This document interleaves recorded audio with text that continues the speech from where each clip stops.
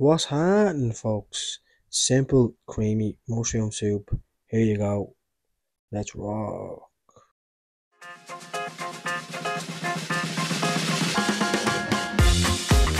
Yeah. Now, this recipe is big enough for a big pot. So I'll start out by roughly chopping around 200 grams of mushrooms and 200 grams of leek. I just use chestnut and button mushroom for my mushroom blend. It's nice to have a nice blend of mushrooms. Adds more flavour and just makes the soup better overall. Next, heat up your pot to around medium high.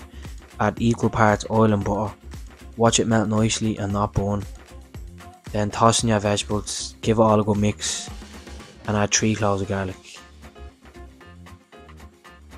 Now after we've added the garlic and we gave time for everything to get nice and soft, we'll add in 2 tablespoons of flour.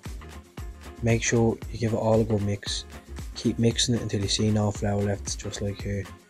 And when you get to that point, raise the heat, add in the chicken stock and let that boil away. Now while that's boiling away, we'll roughly chop some fresh parsley. It doesn't really matter how fine you chop it, as it's going in the soup and being blended regardless. We'll scrape that in, lower down the heat, get out your hand blender, blend the soup all together. You can use a normal blender or a NutriBullet as well, that'll work fine. Now that the soup's all blended up, we'll start to add some finishing touches. So this part here is optional, but I like to add a bit of Parmesan cheese to just add some extra flavour. So if you're into that, toss it in. Then most important, lastly, taste your soup to see if you need any more seasoning, because there's nothing worse than over seasoning a dish at the start. There's no going back. Finish it up with your cream. I just used around 100 ml of single cream here.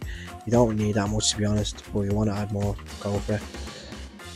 Watch it all change colours nicely and come together.